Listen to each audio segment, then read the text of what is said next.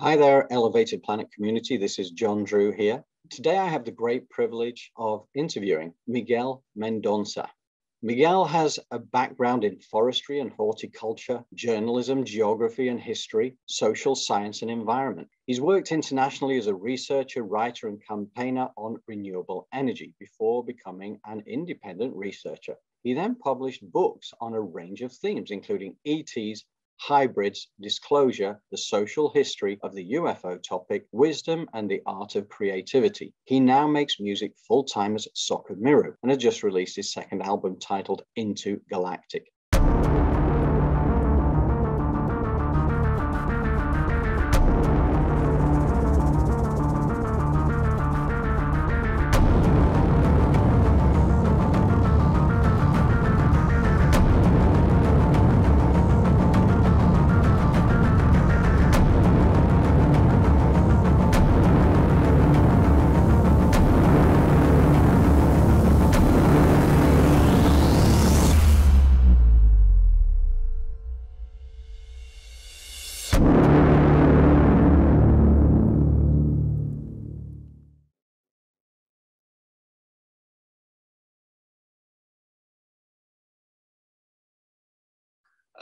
Why on earth would humans need weapons? Why would we need fences? Why would we need borders and boundaries? Why would we need to protect ourselves from one another?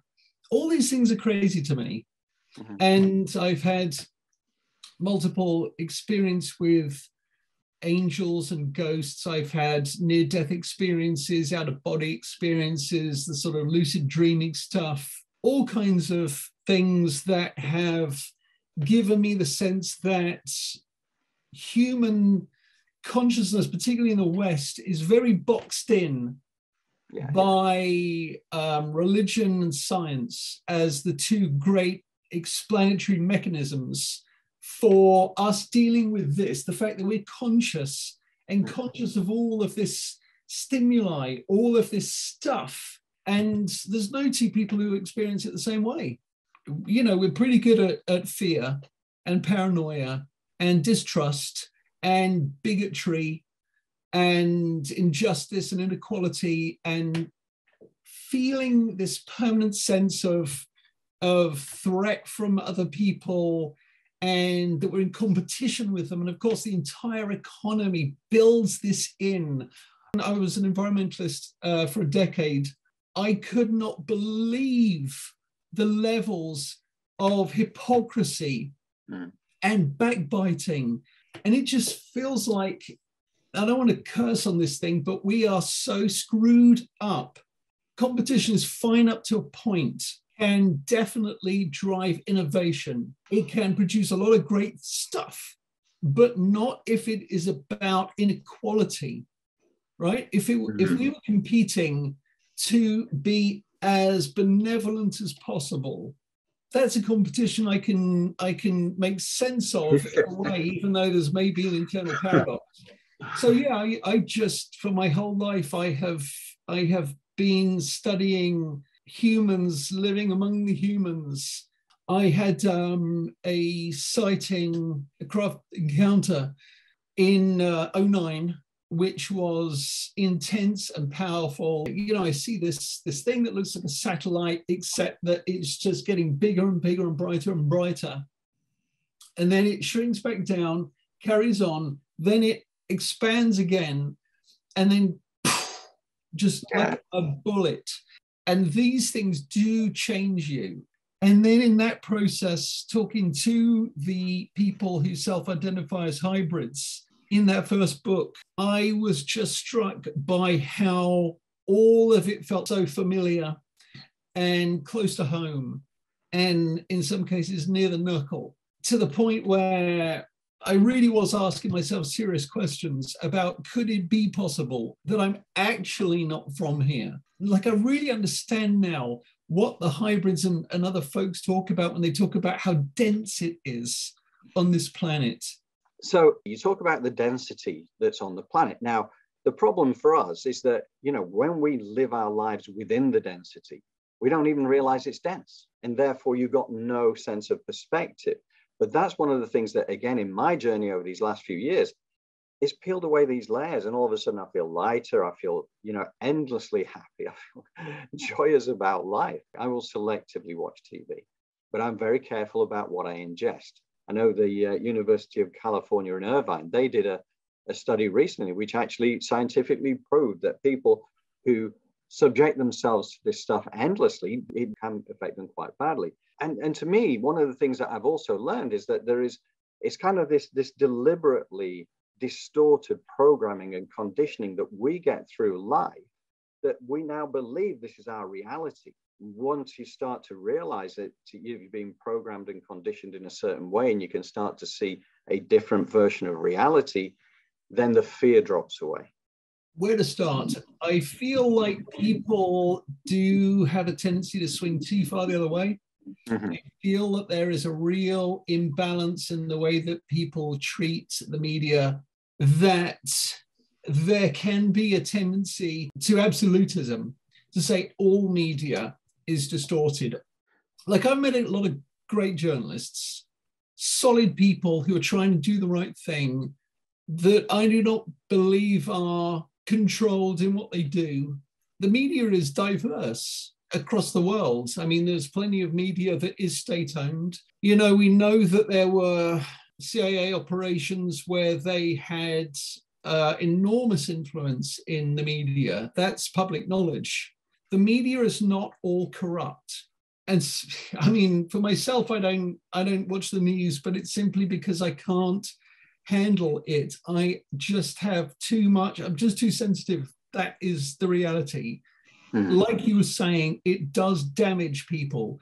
And if you are really empathic and you really want to heal, to help, and you feel so helpless, I mean, what can I do? I mean, I can send money to charities that do good work. I can send donations to Amnesty or to those who are going into war zones to help people. That's what I can do. But what I can't do is absorb it, because it's, for one, it's time. For two, it hurts. For three, it can be paralyzing. And number four, it can block you in a lot of other ways. It can start to drain the color out of life. You, it seems to me, are somebody who may have gone through something similar and has come to a place where you've found a means to survive, to thrive, to be happy, and to contribute to more joy, more happiness for people, and to expand people.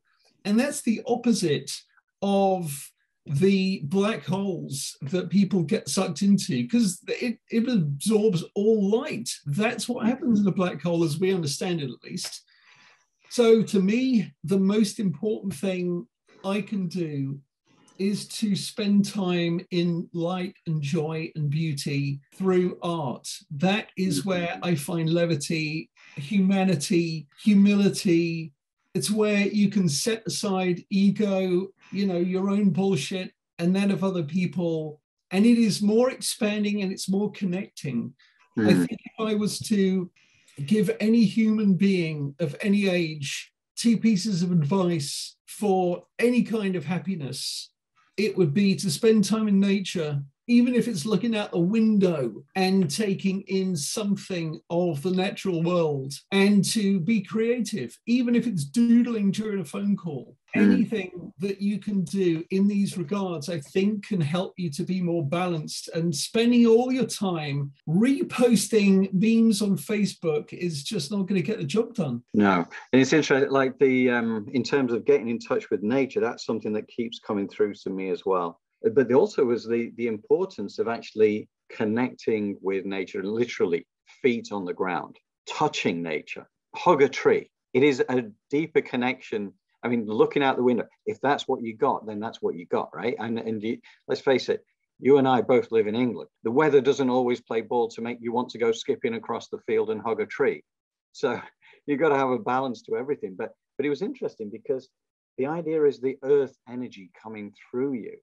And the Gaia Mother Earth, the living, breathing planet, is there providing you with kind of energy that helps you to be balanced.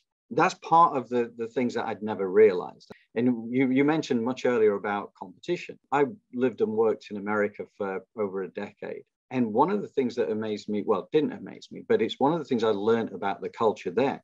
So super competitive. I always used to think the UK and Europe had that, and we do. We definitely do. It's the westernized kind of version of reality. But in America, it's kind of like everybody is like life is a competition.